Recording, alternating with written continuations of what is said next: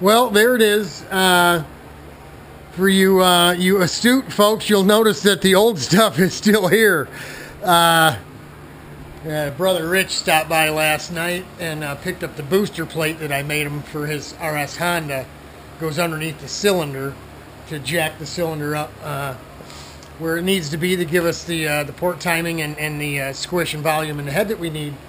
And in the process, we realized, looking at notes and stuff, maybe a head needs to get cut. So I got away from what I was doing and looking for Honda parts in the cabinet down here.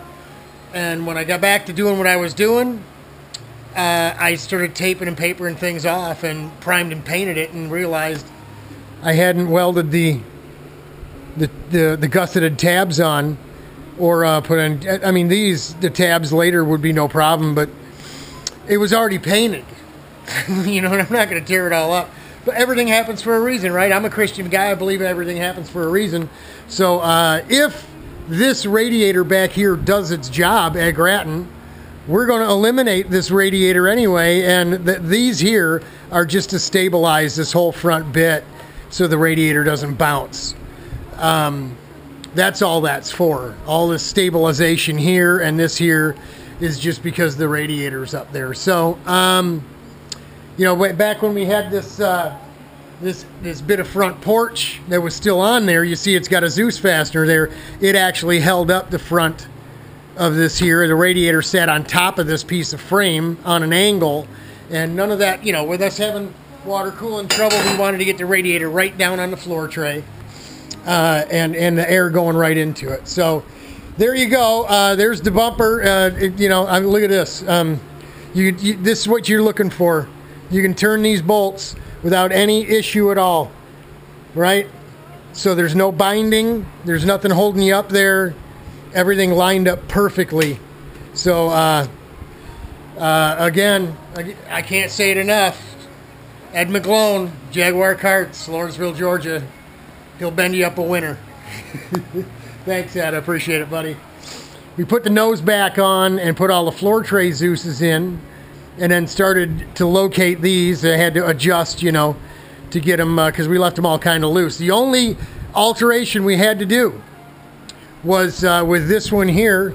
We had the hole that goes through both of these pieces. I had to mark it and hold it together, and then slot that and move the whole apparatus up about 3/8 of an inch, 1/4 inch, not much, but the whole thing had to come up just a little bit. So not bad. Not a bad gig. Looks good. We had obviously had all the pedals and everything off of this floor tray off when we did all this work. And that paint, touch-up paint up in the front doesn't have the sparkles in it, but it looks pretty good. Pretty good job. So we're happy. We'll go ahead and at this point we'll drain the water out of it, and we're going to take the top end of the motor off just to check.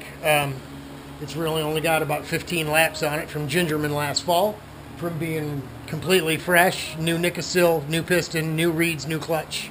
That motor was all new.